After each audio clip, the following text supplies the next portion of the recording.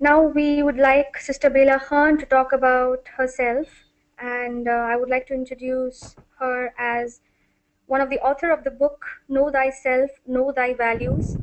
After studying and teaching Quran for around 7 years, Bela began to explore why the Muslim Ummah is not progressing as much as the non-Muslims. In her work with several non-Muslims, she was amazed to find that they were using the principles from the Quran and Sunnah in the name of universe, source, inner guidance, higher self. A'udhu Billah. It was then that she started Muslim Women Empowerment, a journey towards spiritual and emotional empowerment of women. Bela combines the principles of personal development, psychology, and human behavior with the divine principles of Islam to help women find peace, tranquility, and direction in their lives. Please welcome Sister Bela Khan.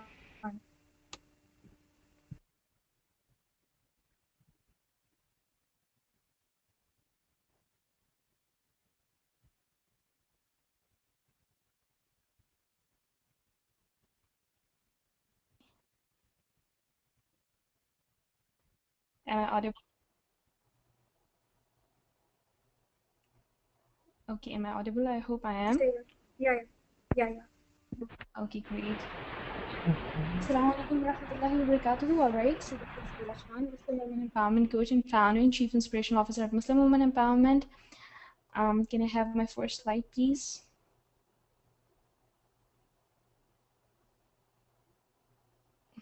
Okay, the next slide. Okay, great. So Ramadan is around the corner, so I'd like to take this opportunity to explain my point with the help of an example related to Ramadan. So let's start by differentiating two kinds of people. There are some people who are really excited about Ramadan, they're waiting, they're preparing, they're planning for Ramadan. And then, can I have the next slide, please? Yes, then there is another category of people who are totally indifferent. They just don't care. And they're wondering why are some people so excited about Ramadan? And the only preparation they do is to get some fillings for their samosas. So why is that? Why are some people like they go crazy if they miss Fajr, while others they just don't care? They're like Fajr sleeping, Dhuhr cooking, Asr tea time or TV time, Maghrib watching movie, and Aisha sleeping again. They just don't care. Why? There are some people who go to Hajj and they return, but nothing changes in their muamalat. They lie, they cheat, they backbite, they do everything that they used to do before performing Hajj. And then again, why there are some people who enter Ramadan and come out well, not even an inch of them is changed. Okay, can I have my next slide, please?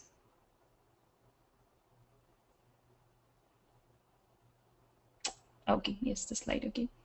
So the difference, my dear sisters, is of knowledge, of awareness, whatever you want to call it. The one who is excited about Ramadan knows the benefits and blessings of Ramadan. The one who is not excited does not know. It's as simple.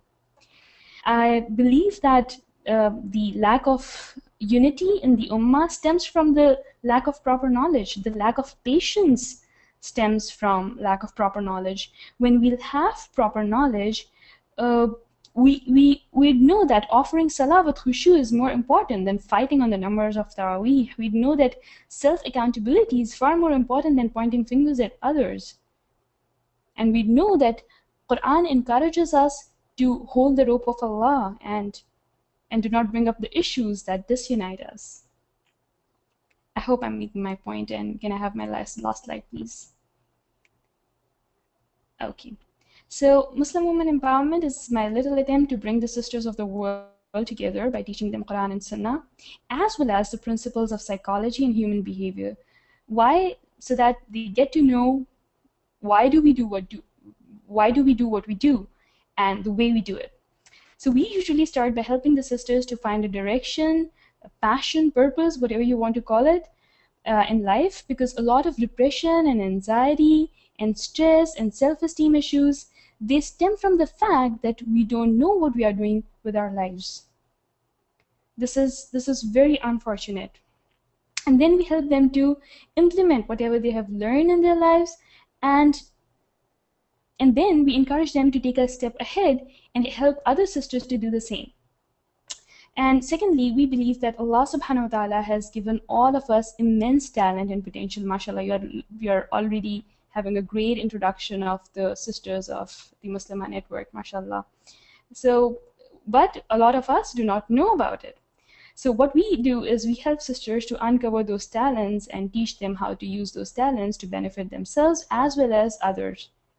And finally, we also help them to tackle different issues like self-esteem, stress, inability to manage their emotions, depression, and so on. So it's a sort of a chain reaction in which we are empowering sisters to be the best version of themselves, and they are empowering other sisters. So I just encourage you to be a part of this mission by visiting the website, belakhan.com, and signing up there, inshallah.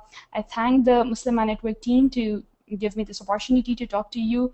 May Allah reward the entire team and may it grow fast. I pray to Allah to unite us all and make us a source of blessing for the entire Ummah. Jazakumullah khairan kaseera. I hope this was helpful. Assalamu alaikum wa rahmatullahi wa barakatuh.